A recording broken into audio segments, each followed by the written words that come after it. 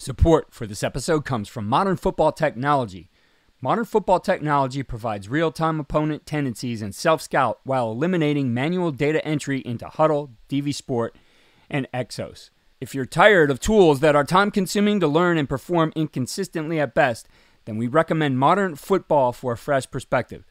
Schedule a demo today at teammofo.com to see a battle-tested tool that's proven to perform and deliver value. Mention Coach and Coordinator Podcast or use the coupon code CC10 to receive 10% off your first year.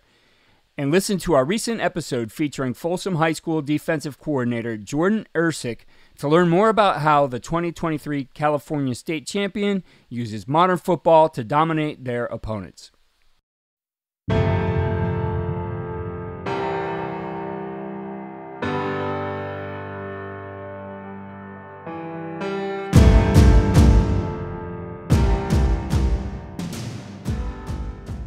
They attack what we do with a lot of effort and energy. Sometimes it's not as clean as you would like it to be from a technique standpoint.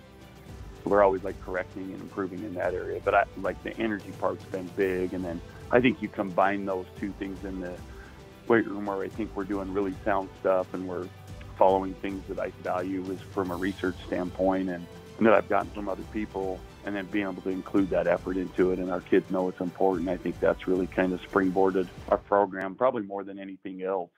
How you do things is as important as what you do, and Eric Kjar has done an incredible job constructing the how and what behind the work put in by his four-time state champion, Corne Canyon Chargers. Corne Canyon finished the 2023 season ranked number 13 nationally by MaxPreps, and in 7 seasons, Corne Canyon head coach Eric Kjar has a record of 87-7. Today we talked to him about the approach he's taken and the details behind Corne Canyon's strength and speed programming, as well as their practice structure. And we take a look into their high-powered offense, which averaged 47.6 points per game and 533 yards per game in 2023. Their screen game alone produced 1,100 yards this past season, and we'll talk about the keys to a successful screen game. Be sure to stay tuned for our Winning Edge takeaways following the interview. What you see on tape is a direct reflection of what you teach and how you teach. Video is important, but if you don't teach well, you're not going to like what you see on your video. First Down Playbook has been helping coaches teach better for 13 years. It allows you to present installs, playbooks, and practice cards in half the time with NFL quality. Coaching tools like video pairing, a player app, practice schedules, and wristband sheets have made First Down Playbook a program management system with everything in one place. If you're in a position of leadership with your football program, receive a free 1-week look at First Down Playbook. Call them at 512-814-6158 or visit them on their website or social media. Mention Coach and Coordinator Podcast or use the coupon code COACH24 to receive a $100 discount off the normal $700 First Down Playbook team membership price. Links and the phone number are in the show notes. As coaches, we know that some of the biggest hurdles to our team's success can come from off the field. Your team needs support to tackle the endless list of expenses, uniforms, training equipment, travel, and more. But raising that money can feel like a full-time job. Thankfully, there's Vertical Raise. Vertical Raise is the premier online fundraising platform using innovative technology to create the easiest and most efficient system available. Raise more money in less time with a local fundraising coach who works with your team every step of the way to customize the ideal fundraiser. With options for online donations, digital discount cards, premium product sales, and even spirit shops, Vertical Raise has top-of-the-line solutions for every fundraising style. To find out more, visit verticalraise.com and we'll get you connected with an exclusive offer on your first fundraiser. We continue on with our Champions series, and we're joined by the state champs from Utah, Corne Canyon High School, and the head coach of Corne Canyon, Eric Kjar. Coach, great to have you here on the podcast. I'm excited to dig into some of the things that make you guys successful. Yeah, thanks for having me on. Appreciate it. So, Coach, before we get into some of the specifics really that make a difference for your program out on the field, what's something, for you and your development as a coach that was really impactful, whether that was, a person you learned from or a problem you solved or an issue you had where you had to grow and evolve. What things helped or impacted you in becoming the coach that you are today? There's probably been a few things. It probably started early, like with I had a head coach in high school my freshman and sophomore year that was just somebody that I looked up to. I just liked the way he went about doing things, and that's where I started to really love the game and started to like it, and then just kind of grew from there. And then when I finished playing in college, I got my first coaching job as an assistant, and that was with a guy named Alex Jacobson, who I was with for a while. But the part that was great about him is he kind of let me grow a lot as a coach. He gave me a lot of responsibility, and I became an offensive coordinator after my first year. And then I ended up taking over for him in 2009. But like without a start and without having a guy like that I could really trust. And then when I was at Jordan, as a head coach, I had a couple of assistants that really helped. One of them was our line coach at the time, that I learned a lot just up front about just blocking schemes, screen game, pass protection, just a lot of things. And he was always good that way, where I could pick his brain. He played for a long time and played in the NFL for a little bit. And then we had another guy who was an assistant. He was our receivers coach with us, that also, like, the part that was good about him is I would have ideas, but I was always kind of like sometimes chicken about trying them. He would really push it, like, no, let's do it. Like, he was always good that way. Like, hey, we're going to do this and we're going to go for it. And that was Robert Pickering. He was great. Wayne Jones was the other guy. Really our practice style. So we had kind of both talked about it, and I was kind of being a wimp, and some of my other assistants really didn't like it.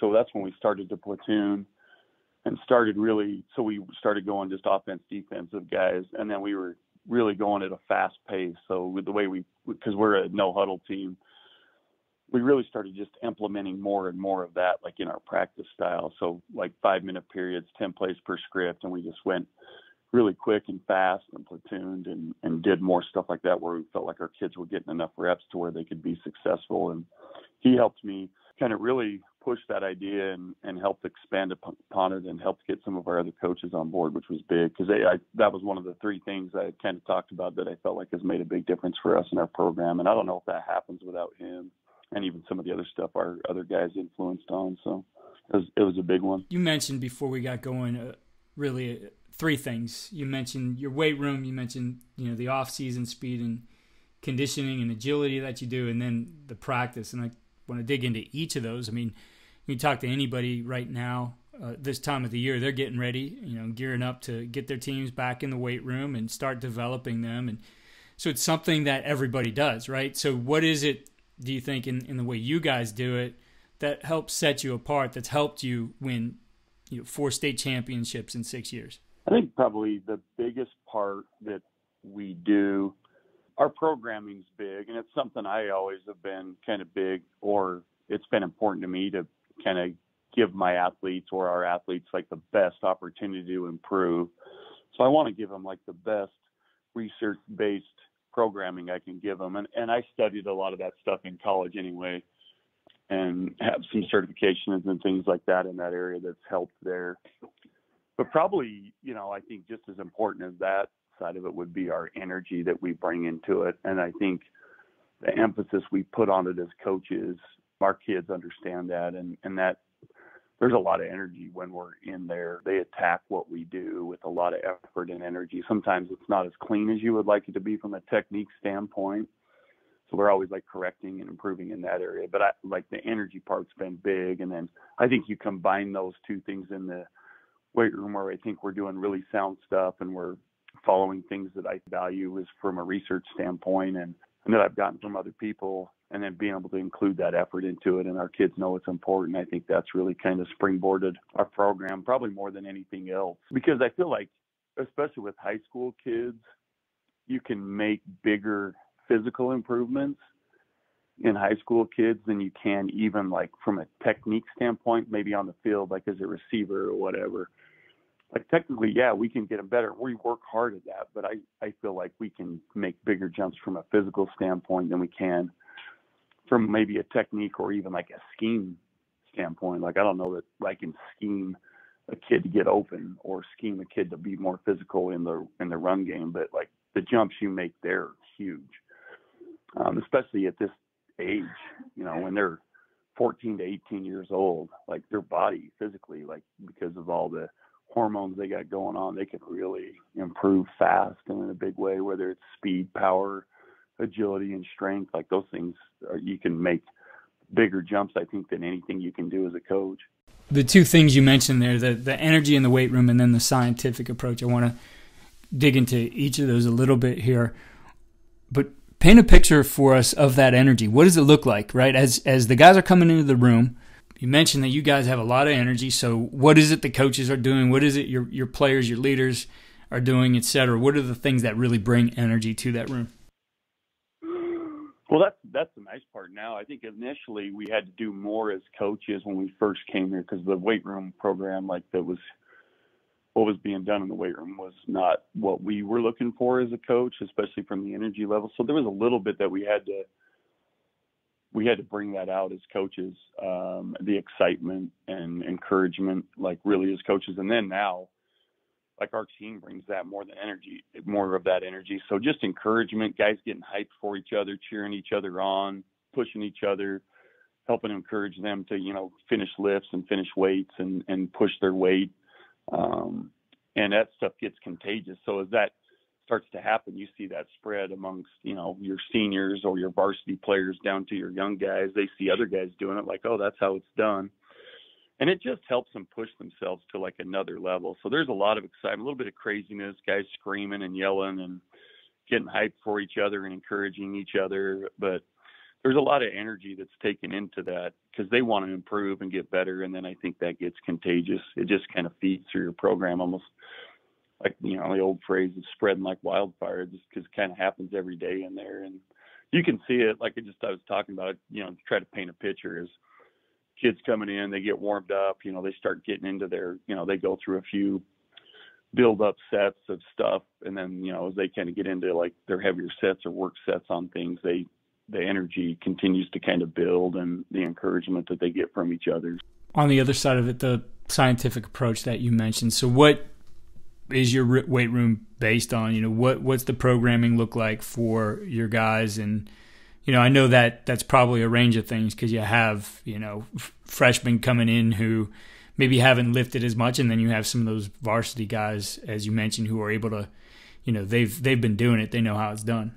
I think that's a big part of it. We're trying to build those young guys and then still maintain like what you've already built on with your older guys and trying to balance those two. But our basis of our program, we're Olympic based lifting program. So like our explosive movements are going to be our most important part. And we train power in a bunch of different ways. It's not just like cleans or jerks or snatches, which we do those, right? We do all of those, but we do a lot of plyometric weighted jumps, hex bar jumps, like we do a bunch of different things that way, or push jerk, or, weighted lunge jumps and tons of different things in that spectrum. So I'm not one of those strength guys or where I feel like they need to just, we're only doing Olympic lifts, or like Olympic lifts are dumb, we're only going to do it this way.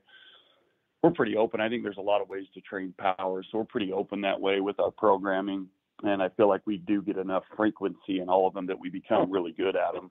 But it takes time. And I think sometimes strength coaches get a little impatient with that stuff. Like they want to see a perfect clean, like right out of the gate, where really in my experience and watching kids, like it takes a long time to develop that if you're including like appropriate power and then wanting to move the bar fast. I think that takes a lot of time. So we do spend a lot of time on that, but also I try not to overcoach it early.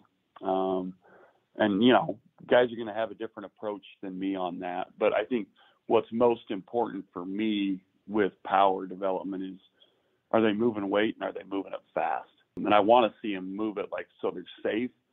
So like if I see something that's really unsafe, like I'll definitely get on them and correct, and we'll change stuff and go wider. But that's really important to us. Moving resistances really fast, whether it's through a hang clean, power clean, clean and jerk, snatch, split catch, snatches, split catch jerks, any of that stuff, plyometrics, any of those things. We're looking for them to move stuff quick and apply a lot of effort into it. And then squat, we squat different variations of squat. that we apply into that. We're like just heavy back squats. We front squat a little bit. We've had a few little issues like just with that. So I get a little bit scared of that. I think they're great. Like I think there's so many good things out there that kids can do. I think sometimes it's just philosophy wise, or we have our own opinions, but we mostly back squat. We use some variations with holds and squatting fast, where we'll try to move the bar quick with, lighter resistances, or, eccentric to fast speed squat stuff. We do a bunch of different things that way. And our programming changes with, through different reps and sets. Sometimes we're linear, sometimes we're, all over the place, or undulator, like we're up and down. So it changes a little bit. And then we do a bunch of posterior chain stuff like RDL, straight leg dead, single leg, straight leg stuff with like dumbbells and things like that to really protect them injury wise and protect them, because we're going to want them to run fast too. So we do a bunch of different things from speed development too, where we're trying to protect them, keep their hamstrings strong, and then a bunch of assistant lifts with that. And upper body is a big priority too. We do an upper lower split. So we go lower our first day of the week on Monday, and then lower on a Thursday. And that first lower day is usually a heavy squat day with the speed stuff first, or the Olympic lift stuff first, and then into our heavy squat day. And then that second day we'll train another like Olympic type movement with some jumps with like an accessory squat day.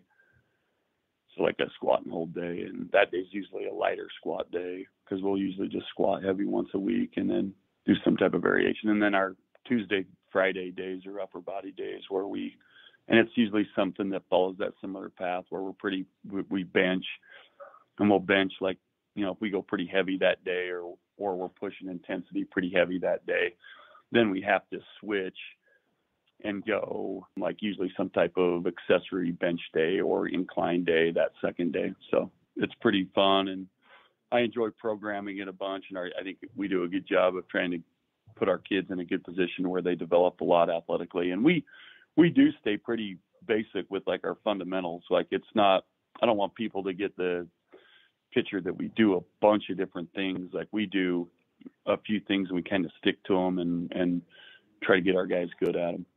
One question I have for you was, you mentioned the speed of the bar, that you want them moving the bar fast. Do you guys use anything? I know there's definitely some technology. Do you guys use anything with that? No, I wish we had stuff. I mean, there's stuff out there. It's so expensive. It's tough to like afford some of it in the college program, but there's such good technology out there now that you see that you wish you had. So you can evaluate that with guys, but a lot of it's just visual for me. Like you can see it pretty easy. I've been doing it a long time now too. And so we'll work on that. Like it's a constant of, having guys go lighter and move it in a better way. But yeah, there is some definite equipment out there that does make that nice. If anybody, has access to that stuff, that has a lot of value in a program. So you talked about doing the explosive stuff first, sprinting first, then explosive lifts, then some of the heavier lifts. Obviously, that's something important in your programming. And so with that, where have you really learned those types of philosophies? I guess there's a lot of different places you can learn and a lot of similar people. What things have you really felt have been most influential in helping you develop your off-season program? So I had a couple of guys in college. There was a guy named, he was one of our professors. His name was Jay Todd. He kind of helped us with a lot of stuff, or at least just got me started in that right direction. He did a class preparing us for the CCHS certification through the NSCA, which I did. And that's kind of where it all started from a little bit, or format from. And some of what I do has moved away from that a little bit, but that's still the foundation of where I got a lot of my experience and knowledge from, was from him and that class and, the CCHS certification. I've changed a little bit of stuff, but just exercise order, exercise progression, some of those things I think still hold a lot of value that they do. And we do a lot of that. And even our running stuff, like we do most of our running first, and then we'll go into the weight room after that. So, or our sprint work and development. What does the sprint work look like for you guys? And, being in Utah, I'm not necessarily quite familiar with what the weather gets like in the winter. I know for me it's not great in Cleveland, Ohio. Yeah. I'm sure it's not great for you guys either. No, it's rough here. That's a good question because I coach track too. I'm our sprints coach on our track team, and our track teams, we've been lucky. Not lucky because we work hard. I won't say lucky, but we've had good kids. That's probably where we've been lucky. So we've been able to win. I think on the guys' side, I think we just won our 5th or 4th title in a row, something like that.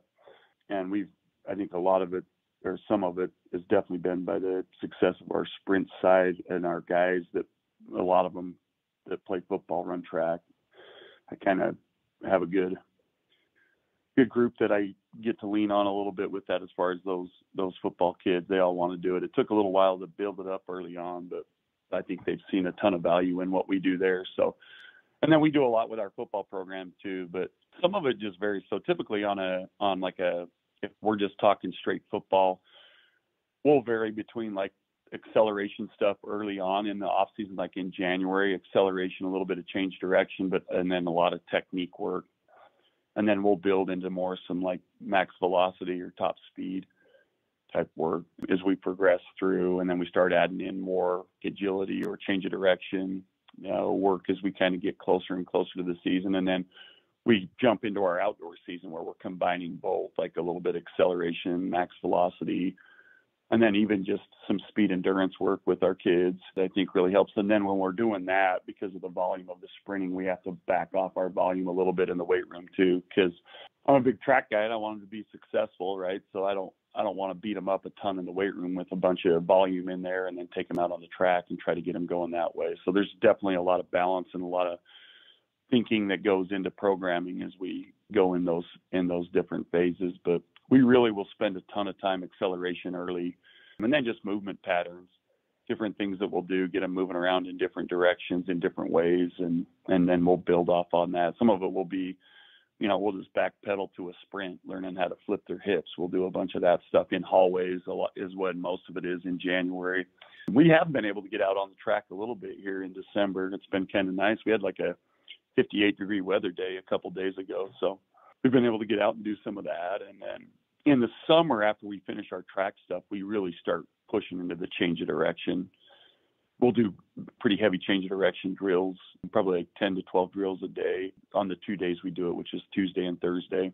And then our Monday days, like usually we sprint 50s, like 10 50s in groups with about 2.5 minutes rest in between, just to help add in a little bit of that max velocity acceleration and then helping them get prepped for how we play football wise. And then that Wednesday or our second speed day will be a big max velocity day where we're working on really top end speed. And we do it not just linearly. We do a bunch of curved sprints and different things like that we've progressed more into as I've gotten more and more into that kind of stuff. We do a lot of like curved sprints. Luckily we have all these lacrosse and soccer lines all over the field. There's great lines out there that we run along for curved sprinting. That's great, and I think has added a lot of value into our program. So because you rarely run linearly on the football field, so that's added a bunch of value for us too.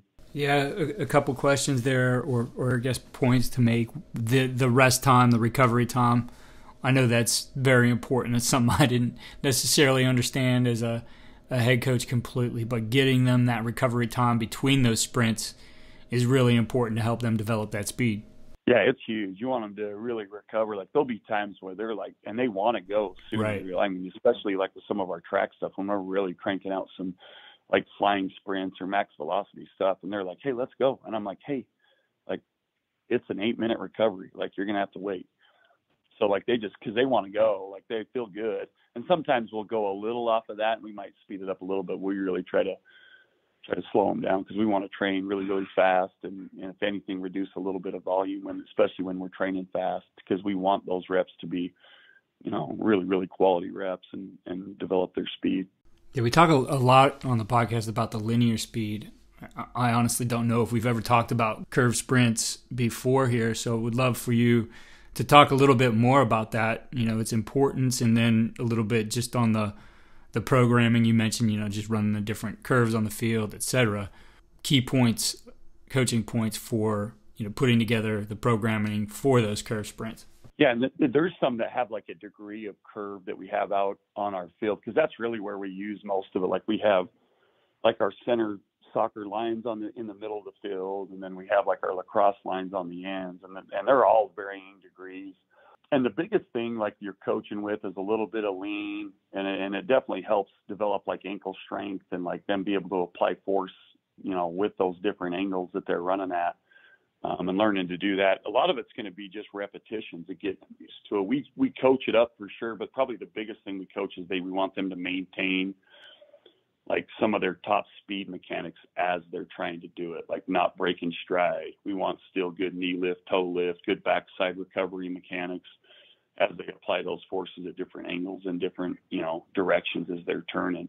And we'll go anywhere from like not a really high grade curve to where we'll get like really sharp curve stuff where we're doing like figure eights out on the field. So I love the stuff, and it's becoming it's been around for a while actually, but it's just becoming more and more popular. I think in the last 10 years, we're starting to see a lot more of it around and guys coaching it and teaching it. And I think we always felt like I always felt like I was getting enough of that with all the agility and training that we did on the other 2 days, but not really. You don't ever really get a like max like sprint or where you feel like you're getting up to a high enough speed where you're really challenging some of that. And some of it might fit a little bit more for your like DB, linebacker, receiver, running back, quarterback types, but it's still great for your linemen too. Sometimes those guys look at me when we're doing some of those long curve sprints, because the one ends up like, if you measure the whole curve, it ends up being about 55 yards. And sometimes they look at me like, when am I doing this, like sprinting 55 yards on this curve? So, but it's great for them, like just overall fitness too. Sometimes I don't think it has to be so specific all the time. You mentioned practice being a big part of the success you guys have had, and the way that you structure your practices, put those together. You mentioned a little bit about moving to more of that up-tempo practice, but talk to us about the way you guys practice and what that looks like over the course of the week of a season. We start our Mondays, we'll go in, we'll watch a little bit of film right at the end of school of our opponent and give them like a scouting report, so they at least have somewhat of a clue, that because if you're like most of your high school kids, unless you are with them, they won't watch a ton. You'll get the rare kid that'll do it pretty good, actually. So we want to make sure they at least have an idea of what they're going to see, what we're going to see that week. And then we'll take them out on the field. They warm up for about 10 minutes, and then we jump right in to our 5-minute periods. So we'll do like 5 minutes of a combination kickoff, kick return drills, and then maybe like a punt, and then we'll jump right to I like to do an opening drive period at the start of our practices where we kind of we try to move the ball the length of the field, offense versus the defense, ones versus ones, kind of an attention getter, get them kind of going for the practice to start it off right. And then we'll jump into a little bit of individual,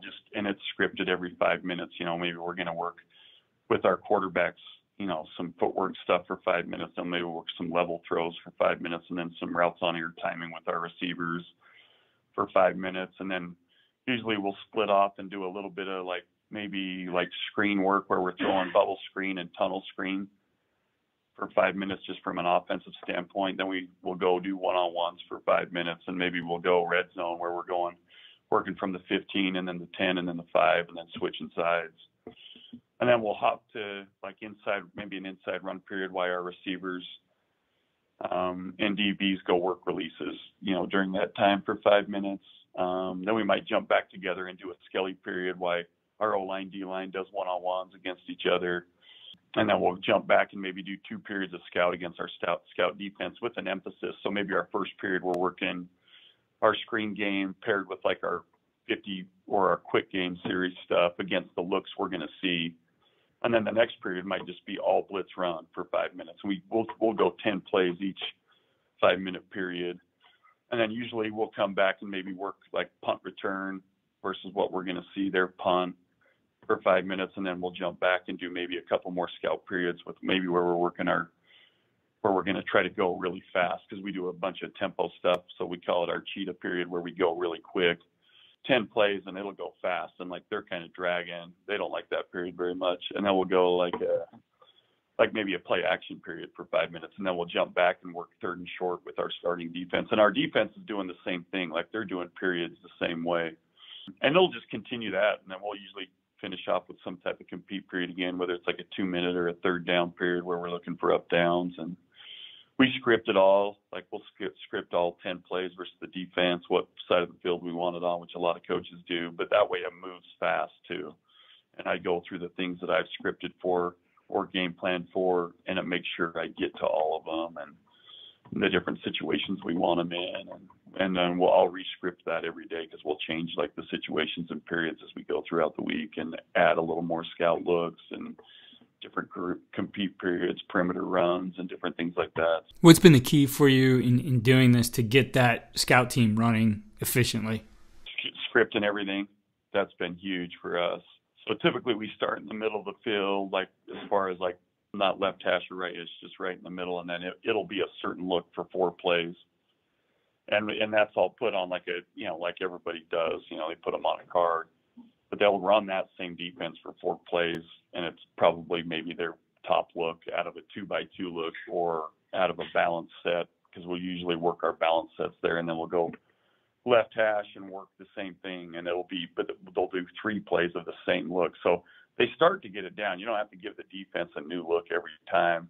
We want them to kind of get comfortable with like what they do best defensively. And then we'll switch to the right hash and do the same 3. And usually it's like their favorite stuff, typically. So then the defense, by the time you get to the 3rd day, like they're on it. Like we already know what to do here. So that part's been really good for us. But the scripting part's been huge. So they know exactly what you want. And then I'm also knowing what I want to see versus that look for us offensively as they're going into it too. So it helps both of us on both sides. In being up tempo like that, what's the mix between your first team and your second team, and the amount of reps I guess you're able to get those guys to get them prepared as well? It's been really good. Like our lower levels have done really well. Like JV, sophomore, and freshman teams have all done really well since we've been here. And I think that's why. I think because you are able to maximize reps so much, like you talked about with tempo, you're able to get so many, reps versus certain looks, and whether it's play action pass, run game, perimeter run game, screen game, drop back game, like you get so many looks at that it just helps you so much, and we're able to maximize, I think, our time. As you get later in the week, how are you scaling that so that you're also paying attention to their legs, so they're ready to go, they're primed for Friday night? Yeah. So there's kind of some interesting data that a lot of guys have gone to with that, and I'm interested in it too, actually. But they do like their fast days, but they'll like do low volume like the days before they play. We still do like a typical walkthrough, but we kind of move. It's not really a walkthrough. Our guys like run routes pretty much at full speed, and our defense that we're going against doesn't come at full speed, but we shorten stuff too. So our practice gets shorter and shorter as the week goes on. And we always monitor that anyway too, especially our like speed guys that run a ton, like all our receivers, they're rotating a lot also, which helps build up your depth too. So pretty much every other rep they rotate in and out of during our periods. There's some compete periods where they'll take multiple reps, but we'll decrease that. And then we still lift 2 days a week during the season. And then like I said, that Thursday day, it's sharp, or we expect it to be sharp, but it's not a lot of volume. It's pretty minimal in what we do there. With the weight room during the season, what does that look like for you? We push it pretty good. We're pretty high on intensities, which I think some people are not, like they're a little unsure of just because of the injury risk. But I want them to stay really close to their, peak strength or what we just tested out at. So we push that. Our percentages will be up above 90 for our work sets for at least 4 or 5 sets there on like squat and bench, and same with like clean. We'll have kids do, like, say if I have a kid that cleans 315 on hang clean, like he'll push up to that like during the season too. I've even had kids that'll like start bumping above their maxes, which is sometimes typical with high school kids and training age, and they're still developing technique. That's not always uncommon, but you'll see it a little bit for sure. Coach, I appreciate you sharing those three things that have made a difference for your program, but I think I'd be remiss as the host of this podcast to not ask you about the offense, because you guys put up some ridiculous points here this season. So talk to us a little bit about the offense you're running and how you guys, beyond the Jimmies and Joes, how you guys are able to get so many points on the board. I think, like you said, a lot of it comes down to players first, but, besides that part of it. So up front or in our run game, so we operate out of like 10 personnel or 4 wide most of the time. We did actually add more tight end stuff and 20 personnel a little bit this year, but we run a lot of GT counter, and then the old, Washington Redskins guard tackle pull stuff that everybody's running. And we've done that for a really long time out of our spread game. I've been running that since 2004 when I was at Jordan, I think it's continued to gain a ton of popularity now. You see it around a ton. And then we run power read a bunch, and then we run a lead draw with our quarterback, and then a lot of inside zone in different ways. We'll run inside zone scheme, or like more mid zone, I guess, is probably more accurate. But that's really the basis of our run game. And then we run like a slip screen, a tunnel, and a few other screens, but those two are like our main screens, and we run those quite a bit. Like, I think we had close to 1,100 yards on screen game this year. So it's a big part of what we do, especially if you include like our bubble screen. We run a lot of RPO bubble with our zone scheme stuff and counter scheme.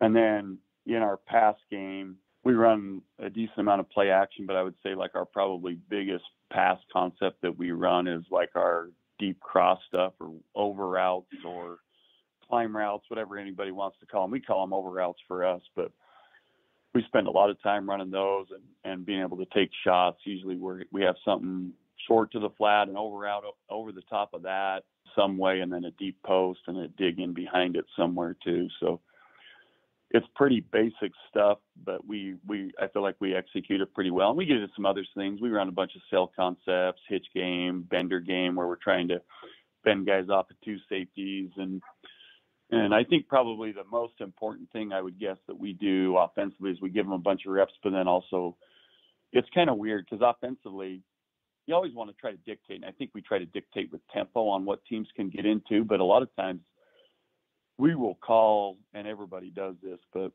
we'll call a lot of based off what we get defensively.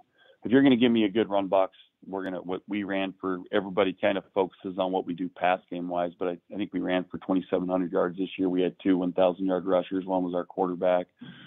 The other one was our running back, and they both did it on about, I think the running back was around 9.5 yards per carry, and the quarterback was around 8 for both of them. So situationally, like, if you're going to give us a 4, 5, 6-man box, we're going to take advantage of that as much as we can. And it gets tough sometimes because I like chucking it too. I like throwing the ball a lot. And, sometimes when teams just want to like just basically hand you that, like we'll do that, which happened a little bit in our state championship game. We had a couple of good receivers that teams were taking away through as we went through the playoffs. So we really hit our run game pretty hard the last couple of games, which was great for us. And we want that balance. And then explosive plays. We had a lot of plays over 20 yards this year. I went through it, but I don't have the info with me. But I think it's the most we've had since I've been here. I'm tracking some of that day. Like our yards per pass attempt for Isaac was right at 12 yards this year, which is where we want to be. I think the highest we've had it around was like 14 with Jackson Dart when he was here. But YPA is always like a big marker for us on how explosive we're being.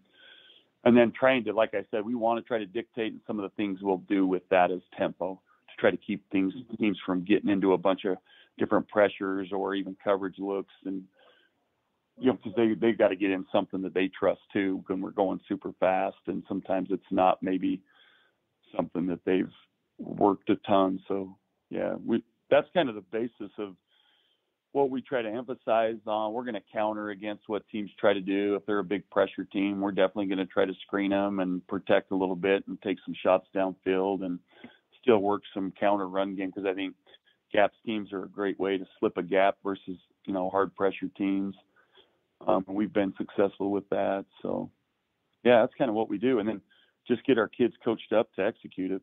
Yeah, well, obviously that's a huge part of it. There was a number that jumped out on me, and you said you had 1,100 yards on screens, and I think a team really at any level, but especially at the high school level, if you could get good at screens, boy, does it really open up the possibilities for you to move the ball down the field. I mean, there are those times when, for whatever reason, your guy's not in a rhythm, he's not hitting things down the field, but when you can give him, that short little 5-6 yard pass to somebody who then gets the ball in space and you get blockers out in front of them, I think that's huge. So for you, coaching up the screen game, what do you think are some of the key coaching points that have made you guys so successful at it? It needs to look just like our pass protection and everything that we do off of that. Like, so whatever your pass pro is, like the whole setup at the start of the screen needs to look exactly like what you do when you drop back and throw it. Because, if you're dropping back and throwing, teams are worried about your pass game and you're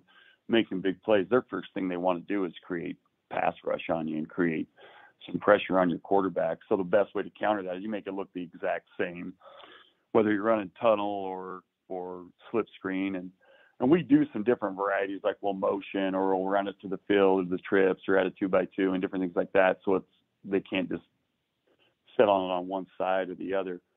But that's the key. The protection has to look the same, and then our receivers have to block really well in it too, so for both of them, whether it's bubble screen especially, but like our slip and our tunnel, like those blocks are critical for us by those guys. So there's a big emphasis put on that too to make that happen. But really setting it up, making it look like it's going to be the same pro that they've seen every rep or every other rep, and they're flying upfield and then being able to slip a guy or slide a guy underneath and get a receiver to block a linebacker and then get our guys up to the next level, I think is critical. And we spend a ton of time on it. We'll rep it a ton on air, especially like in the summer and things like that. And then we'll get into it more and more, full contact stuff. And we work it every day.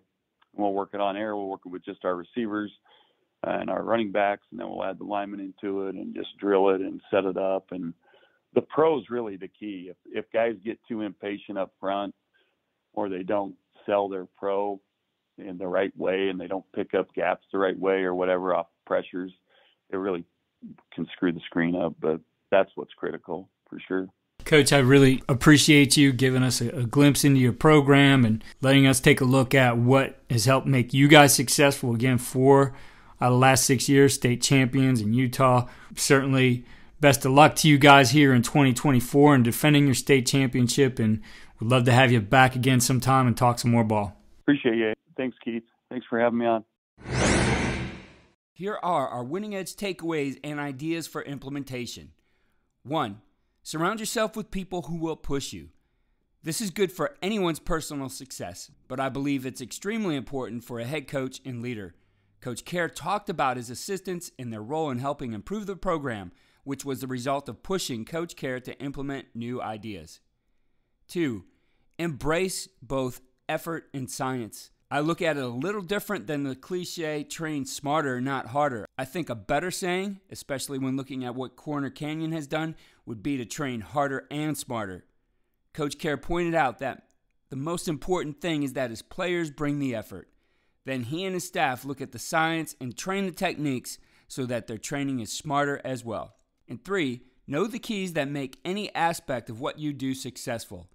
That allows you to repeat success.